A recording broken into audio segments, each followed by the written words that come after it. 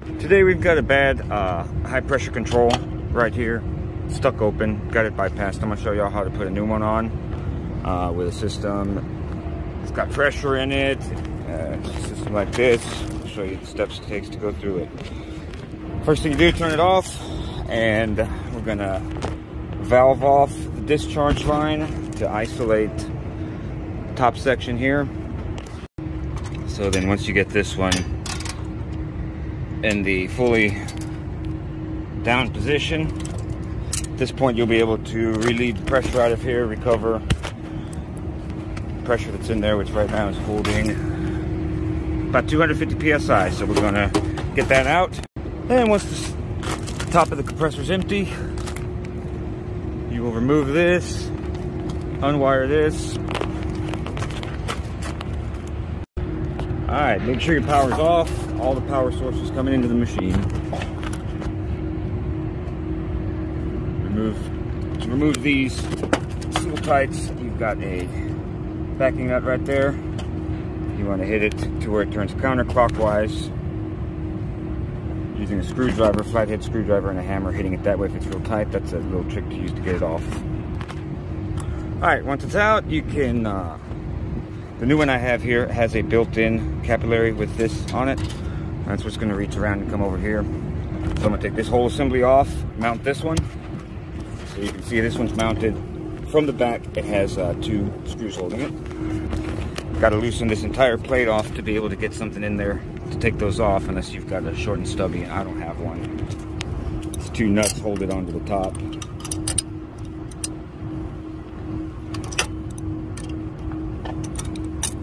Just now loosening those up.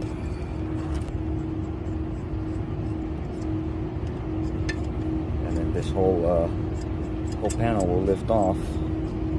Not panel, bracket. Take those out, and then it'll there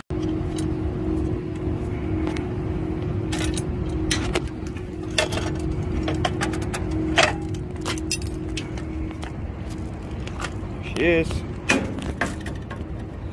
Now it's ready to come off of here, and that one to go back on. The new one will come with new screws. It should. Let's see. Yep, there we go.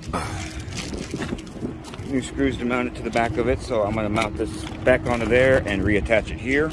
With these coiled up pieces of copper, best way to do it, where you don't break it or kink it, is to unroll it like that.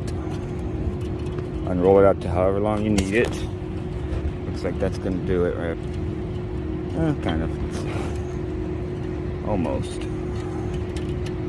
It's hard to do this with one hand, but so yeah. Unroll it and run it to your desired length where you need it and attach it. Just like that.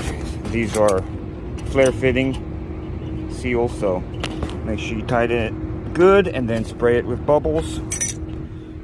Make sure you don't have leaks. Next thing, wire this back up. All right. Now this one already has a opening, a hole for this to go in. So that's good.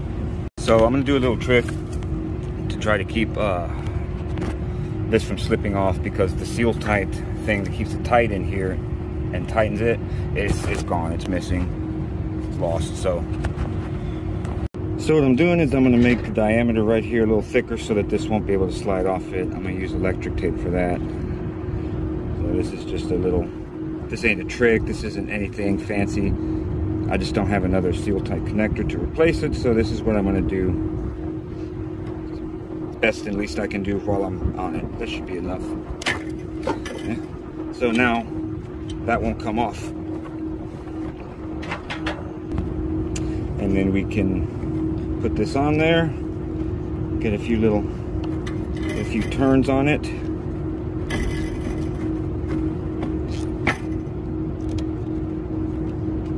And it will stay together and not come apart anymore. How about that? It's all right, I tell you. Once all that's together, route the wires in through here, And then put the ring over the wires before you wire them up to hold it in place. If you wire them up first, you're gonna have to take them loose so you can get the ring on. Now, if you're gonna wire these up with just wires and not connectors, always put them in behind the screw and go around it clockwise. The same way the screw will be turning when you're gonna tighten it. So I'm gonna actually strip mine a little longer so that I have more wire to go around the screw. Both of them.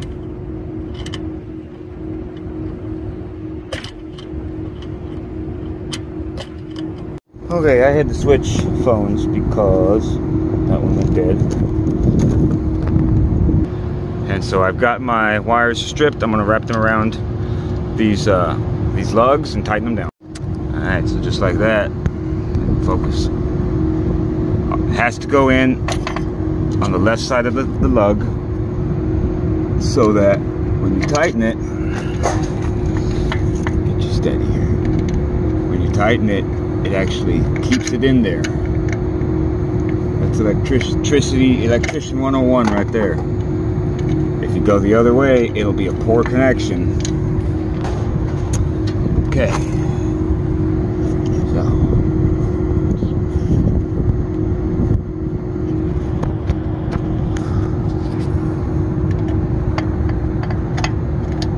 Okay, good and tight. Always make sure all of your electrical connections are tight, but especially high voltage and high amps.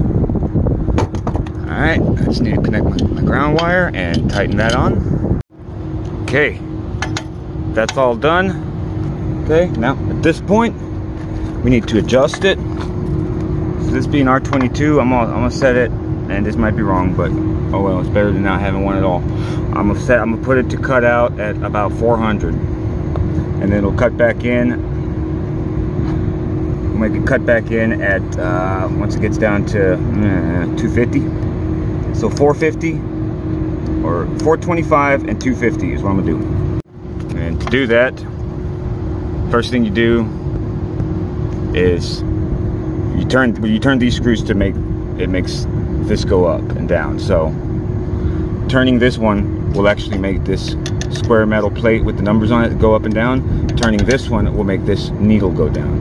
So to set this, you start with the big one, the cut out, and then you adjust the cut in. Okay, so I like it. I think 450 or 425. Yeah, something like that. Yeah, 425 cut out, around 250 cut in. So that would put us what? R22 is what we got here, so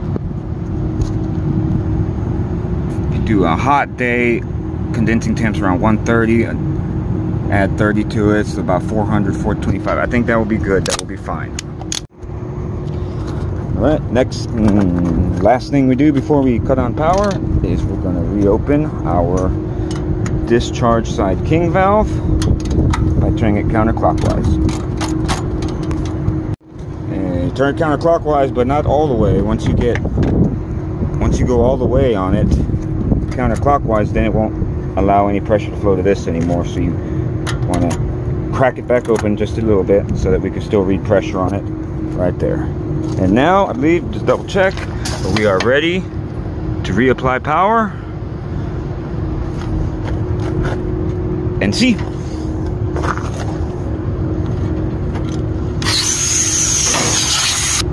All right, here we go.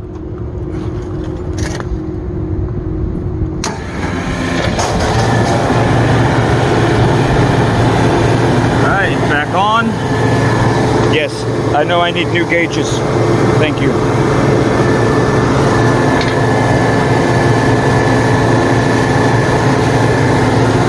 All right, so that's that. I will leak check this off camera, but I will do it. Make sure that this this copper tubing is not rubbing against anything. Don't lean it on anything. Make sure it's free the entire way, or it will rub and it will create a leak, and then we'll lose all the refrigerant in the system. Don't do that. And As you can see, I've got one motor not working right here. So I'm going to end this video here and begin another video about replacing this. So if you want to check that out, stay tuned.